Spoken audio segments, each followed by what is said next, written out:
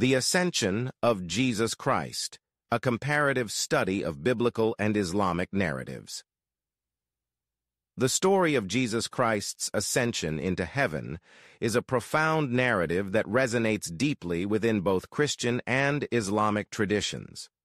While both religions revere Jesus and acknowledge his extraordinary role, their accounts of his ascension offer distinct perspectives that shape their respective theological landscapes. This comparative study invites us to explore these narratives not merely as historical or doctrinal accounts, but as profound reflections of faith, identity, and divine intervention.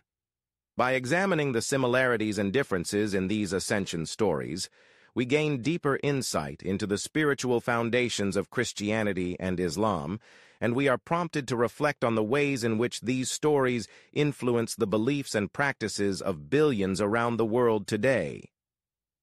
In case of your interest in religions and Islamic history, please subscribe the channel for more informative videos on such subjects. The Ascension of Jesus is a significant event in both Christian and Islamic traditions, but the narratives and theological interpretations differ. In the Bible, particularly the New Testament, the Ascension is described in detail. After his resurrection, Jesus appeared to his disciples over a period of 40 days.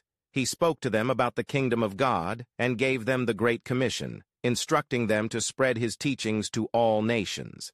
In the book of Acts, it is recorded that Jesus led his disciples to the Mount of Olives, where he was taken up into heaven before their eyes. A cloud hid him from their sight, and two men in white robes appeared, telling the disciples that Jesus would return in the same way he was taken up.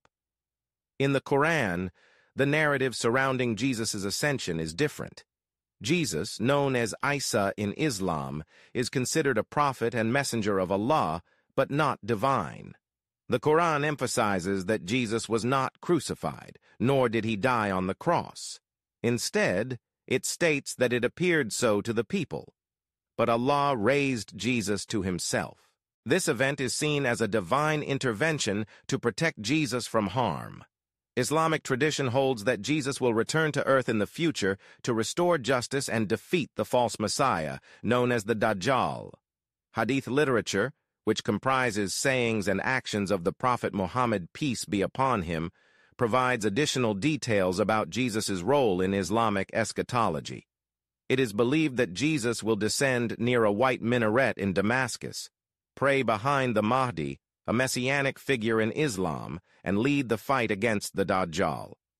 After defeating the Dajjal, Jesus will rule for a period during which peace and justice will prevail. Eventually, he will die a natural death and be buried. The ascension of Jesus in Christian theology is integral to the understanding of his divine nature and his role as the mediator between God and humanity. It signifies his exaltation and the completion of his earthly mission. The event is celebrated as the Feast of the Ascension and is seen as a precursor to the coming of the Holy Spirit at Pentecost. In contrast, the Islamic perspective views the Ascension as a sign of Jesus' special status as a prophet and a servant of Allah. It reinforces the belief in Jesus' return as part of the end times narrative. The Quranic account challenges the crucifixion, a cornerstone of Christian faith, emphasizing a different understanding of Jesus' life and mission. Both traditions, while recognizing the ascension, interpret its significance within their theological frameworks. Christianity focuses on the divine nature and redemptive work of Jesus, while Islam highlights his prophetic role and his future return to restore justice. This comparative study underscores the rich and diverse ways in which the figure of Jesus is revered and the ascension is understood in these two major world religions. Here I again remind you to like, share, and comment on the video, and also subscribe the channel The Ascension of Jesus Christ, as viewed through the lenses of both Christianity and Islam, serves as a powerful testament to the enduring impact of his life and teachings. Despite the differences in these sacred narratives, both traditions find common ground in their reverence for Jesus and their belief in his return. This shared hope for a future filled with justice and peace speaks to the universal longing for divine intervention and the ultimate triumph of good over evil.